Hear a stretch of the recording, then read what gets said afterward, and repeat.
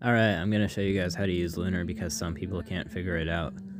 So, open the app, go to dashboard.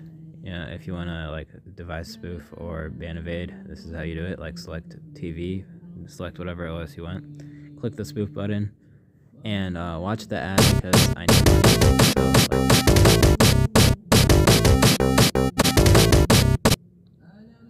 Okay, so after you watch the ad, you click on the 3 lines, you go back home, you put the server IP that you want for site.pro.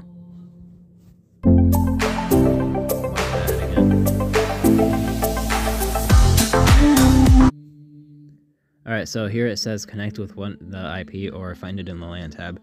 So if you're connecting on a different device, then you're going to use that IP or find it on the LAN tab. But if you're connecting on the same device, then that's what this video is for. So you open Minecraft. Alright. And I'm doing a voiceover because I recorded this and realized my mic was off. Okay, so it might appear in the LAN tab right here.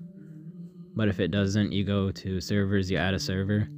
And for the server address, you do 127.0.0.1. And this is only if you're connecting on the same device. So you connect to that.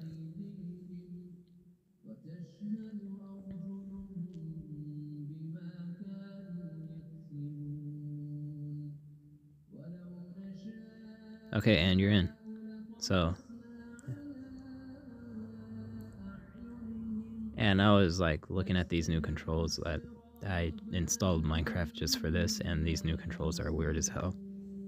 But anyways, you can like do your Lunar commands. Oh, here's me realizing that Versailles practice is off. Anyways, you can do like .help, see the list of commands. Let's use Jetpack.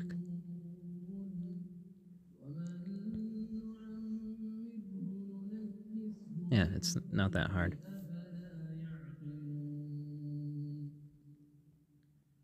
And then you have like Spectator and all these cool cheats.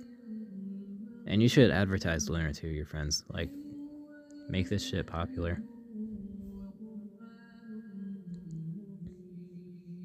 You have Spectator, you can go through blocks, you can do all the good stuff.